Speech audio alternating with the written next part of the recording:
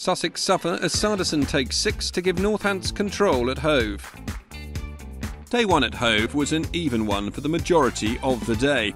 The home side had done well with the ball to dismiss the top order for under 100 runs, but a late onslaught from the tail led by Safe Zabe had seen Northants reach 273 all out.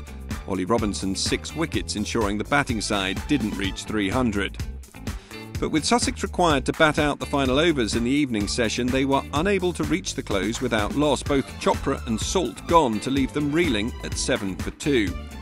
A resilient display with the bat would be a necessity on day 2 if they were going to hold hopes of erasing the Northants' advantage. But Sussex were about to be rocked. Wells was caught at third slip off Hutton for 5.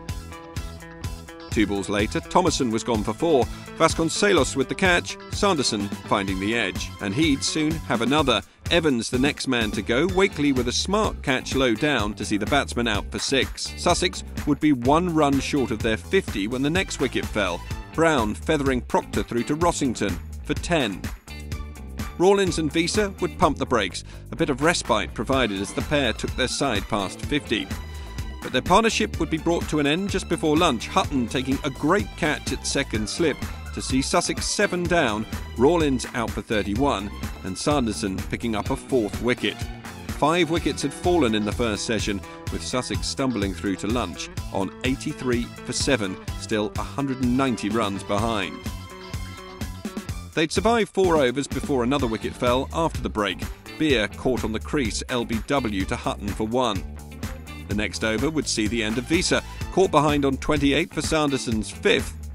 Sikandar would be Sanderson's 6th, Wakely making no mistake as the number 11 edged it through to the slips to depart for 3. Sussex all out for 106, still 167 runs behind Northants.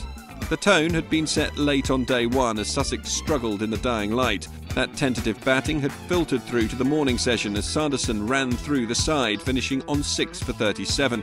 And when Northants would get their second innings started, the home side's day wasn't about to get any better. Vasconcelos and Newton found the form that had eluded them on the first day of play and began to increase the lead, boundaries flowing from both men's bats. There would be no let-up, as try as they might, Sussex couldn't find a way to remove either opener, and before long they were each knocking on 50. Vasconcelos' half-century would come with an understated single, Newton reaching his off the next ball, blasting Beer for 6 as they reached 108 without loss at tea, leading by 275. There'd be some joy for Sussex at the restart, Chopra holding on to a catch at slip as Robinson removed opener Newton for 54. Wakely can be a dangerous man for Northants, but his stay at the crease would be brief, Sikandar getting 1 to nip off the seam and finding an inside edge through to Brown. Vasconcelos was now the danger man and was on his way to an important century for Northants, but Sikandar would stop him getting there. The opener trapped LBW for 88. Bavuma looked to score quickly, but that would be his downfall. As the total moved past 200, he was out caught on the mid-wicket boundary, Rawlins now chipping in.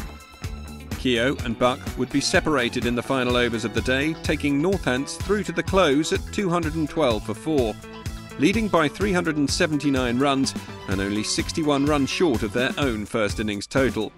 It was another day to forget for Sussex, the demons of their Durham defeat resurfacing once more as Northants streaked into the lead. The bowling of Ben Sanderson had given Northamptonshire their platform. Their batsmen took the initiative, and their lead now looks as though it will move past 400 at the beginning of day 3. The home side need a miracle if they're to take anything from this match.